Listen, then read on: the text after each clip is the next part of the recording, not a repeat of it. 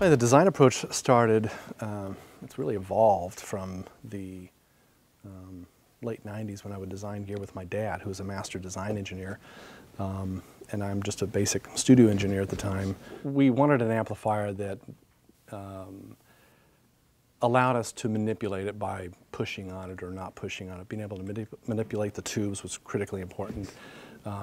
I wanted to be able to have control over much more of the harmonic content than you typically do with an amplifier that simply has a level control.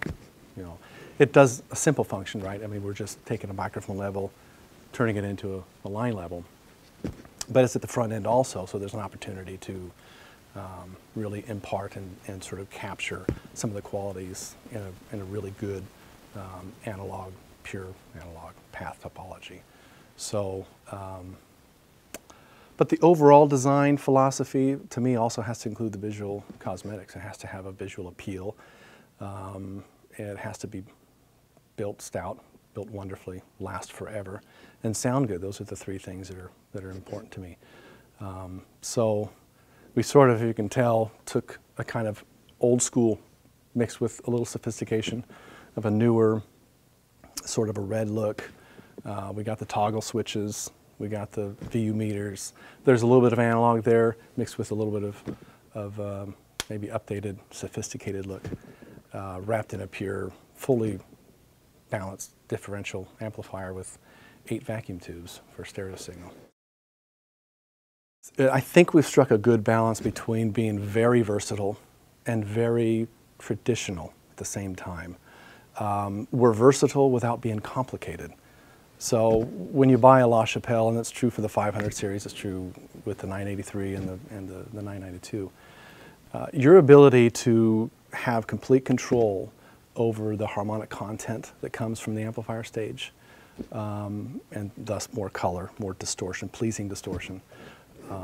Or if you want to lean on the output stage, have a very clean, very neutral, transparent amplifier. That's really important, and it's not complicated.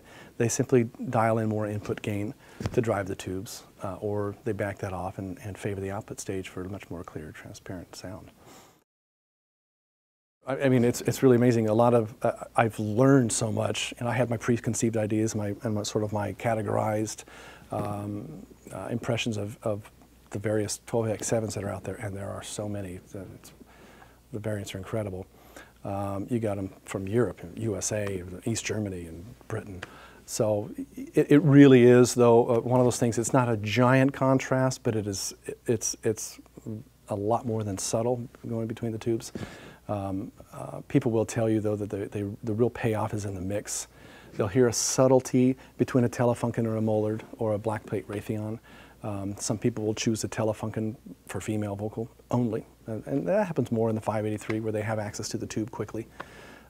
Some people will not record drum overheads on a 992 without it being, without a full Mollard complement. It just sounds good, and it really pays off in the mix. But I find that it's mostly the tube guys that already have that idea. Some people will ask me, and I'll give them a general direction. Some of my favorites, built mini watts, you know, the box plate Mollard, Telefunken certainly.